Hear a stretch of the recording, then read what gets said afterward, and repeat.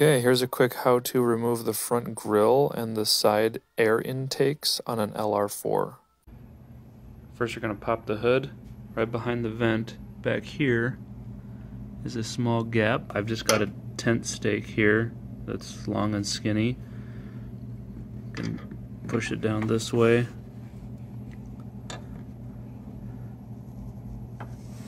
That part of the tab right there needs to get pushed down with one hand and pull right here with the other hand.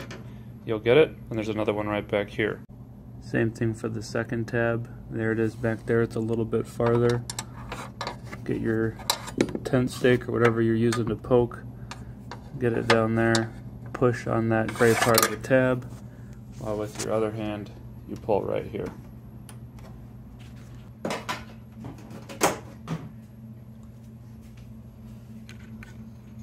Okay, now that you've got the first tab, and this is what the tab looks like.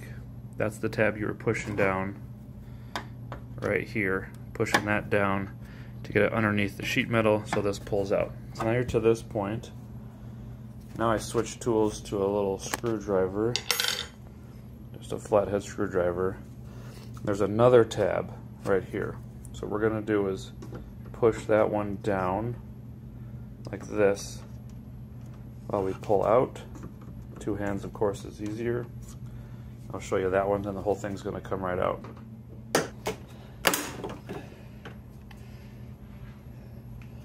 There it is. It's the same design on the bottom. No broken tabs. Now to take them apart, just lift those up, lift these up. Now you've separated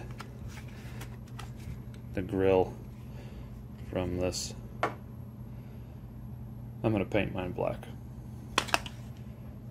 To remove the grill on an LR4, there's just 4 tabs across the top and then 2 on the bottom. So I already have these unlatched, but they're really easy. You just push this down and pull out, push this down and pull out. 2 on this side as well. And then you just give it a real firm yank, because you just have to pull this little shape out of that spot down there.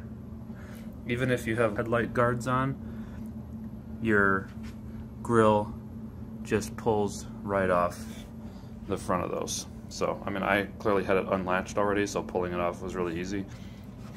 I'm going to paint the silver part of this black.